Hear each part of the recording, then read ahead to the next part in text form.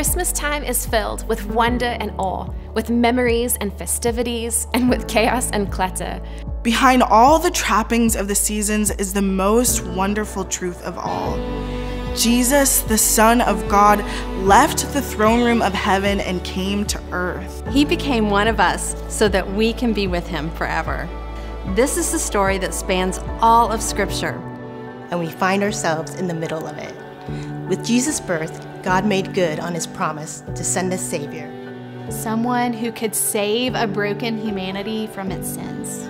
And with Jesus' death and resurrection, he accomplished just that. But before he returned to heaven, Jesus made another promise. He's coming back. He's coming back. He's coming back. He is coming back.